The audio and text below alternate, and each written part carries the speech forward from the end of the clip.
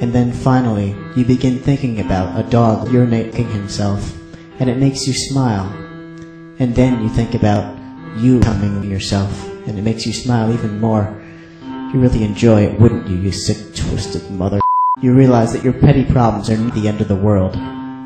Yet, that thought still does not prevent the endless flow of cum that will soon commence. Set it in the toilet. Set it in the toilet.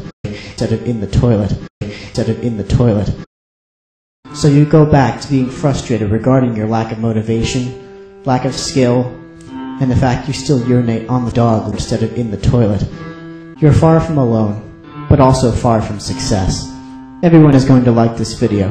No one hates you. Everyone watches your videos.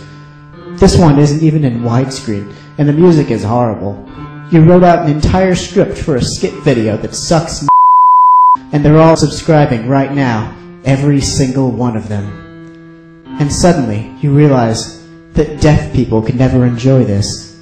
Deaf people might be watching this video, and they won't know what's going on. And all they're seeing is random shots of my face appearing sad and helpless. Maybe you should have taken the time to make some closed captions. And maybe you should have tried your hand at cooking and stopped ordering from Domino's for one day in your life. But then you realize, no, you can't cook. When you don't have any arms in this particular shot, and all of these things just build up inside of you every single day.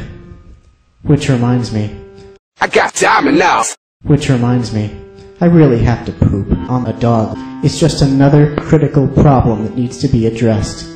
CS, your humor is bad, and you should feel bad. If you had a pet that you loved and cared for, served on a platter with parsley, it probably tastes very pleasant. And this is a fact you cannot deny. CS sucks nuts, and this is a fact you cannot deny.